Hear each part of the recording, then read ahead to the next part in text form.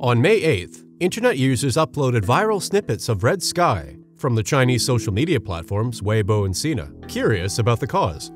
While internet users speculated about China's red sky, wondering if it was caused by a solar storm that generated a crimson sky above China, Korea, and Japan in 1770. Local officials informed locals that this phenomenon had nothing to do with solar activity.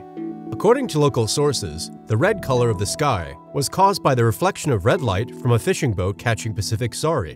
A Global Times report quoted the Zhoushan Meteorological Bureau, who explained, "It was foggy and cloudy in Zhoushan on Saturday, and it was drizzling at the time of the red sky, which might have been caused by the reflection of light from the low-level clouds."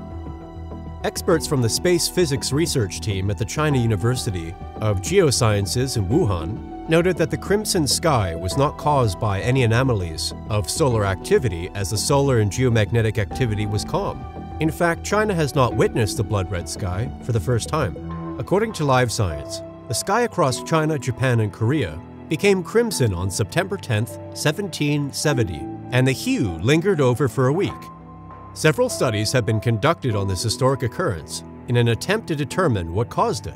Hisashi Hayakawa, a historian and astronomer at Japan's Osaka University, and his colleagues investigated mentions of aurora in historical sources from Japan, Korea, and other East Asian nations. Hayakawa remarked that the long-lasting auroras were visible at low altitudes, adding that one of the causes may be a significant geomagnetic storm, according to Live Science. Hayakawa further explained, considering this event was so large, it would be reasonable to find more events not only in East Asia, but also in other low-latitude areas, Hayakawa said. As a result, the team is extending its archival surveys to areas as distant as the Middle East. Thanks for watching.